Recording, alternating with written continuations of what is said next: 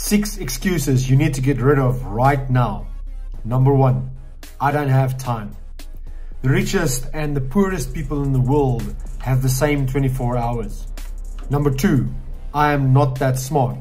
Success is not based on intelligence, but on executing on the actions and making the small incremental improvements that get you to your goal at the end of the day.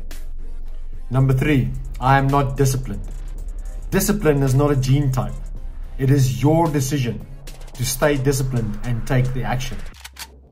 Number 4, I am powerless. Start with what you have and do what you can with where you are, and take continuous steps towards executing on your dreams and getting better every day. Number 5, not now, later. Today was yesterday's tomorrow. The after will never come. Take action right now. Get started and improve while you are working. Break the learning cycle. In other words, take action from what you've learned.